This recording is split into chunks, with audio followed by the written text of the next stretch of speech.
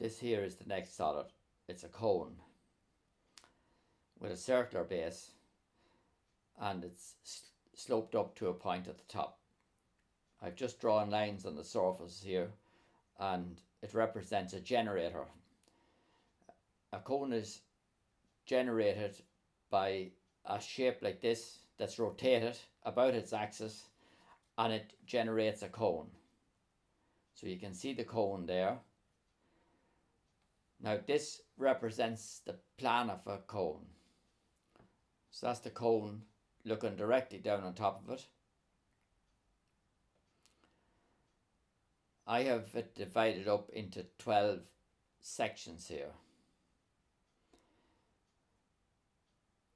Now to do that, we use our 60-degree set square. So this is a line at 30 degrees, 60 degrees, 30 degrees, and at 60 degrees again. And that's the cone divided off into 12 spaces. Now to draw the elevation of the cone, we bring the points up and bring the height across and join it up to the top. So join this point to the top here, and that's the cone. Now bring the other points up from the plan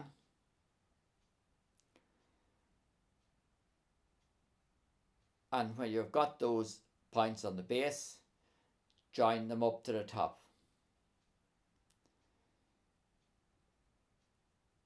And that's the lines on the surface of the cone. And that's the cone drawn there. Now, this is what it looks like here, looking directly down on it again. And then the elevation looking straight in at it. That's the view you see there.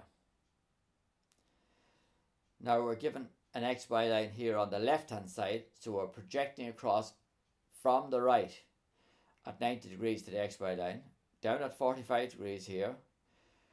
Bring the points across from the plan to intersect that line, and where they intersect, draw vertically up. So we'll take point 3 here. It's on the outside line here, so that there is point 3. 4, 2 is the next one. 5, 1 is the next one. 0, 6, 7, 11. 8, 10. And the last one, 9. And join those points up to the top to complete the end view.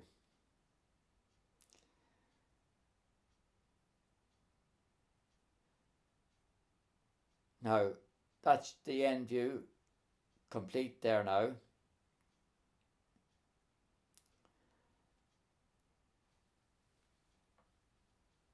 Now, we're given this XY line at 60 degrees, so we draw down at 30 degrees.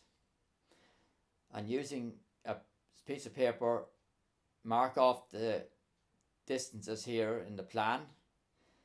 Set it on the new space line here in the new view, and mark the points here, making sure to index them as you go along.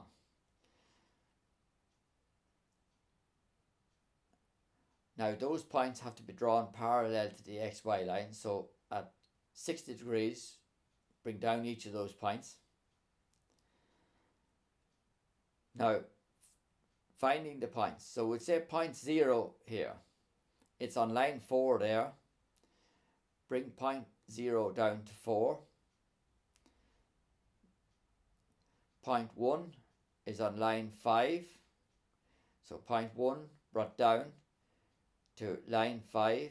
That's that point there. Point 2 on line 6. So point 2 on line 6. Point 3 on line 7, the outside line. Point 4.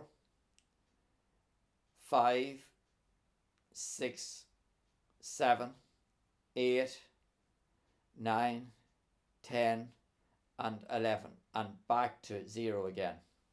And that's the base marked out there. Now a freehand curve through those points, and just line in the curve lightly at the beginning So that's your curve now, lined in lightly.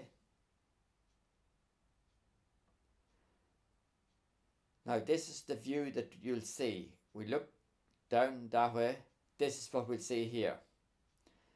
We're going to see this part of the circle here, which is here.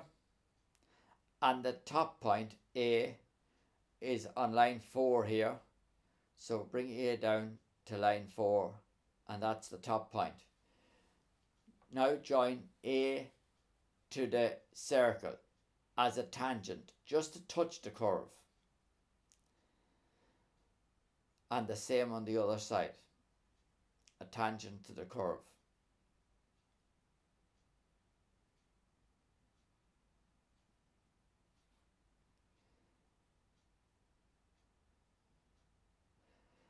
And that's the cone drawn there now. Now line in the part that we can see here, and at the back a dotted line representing the hidden detail. And now draw in the lines on the surface.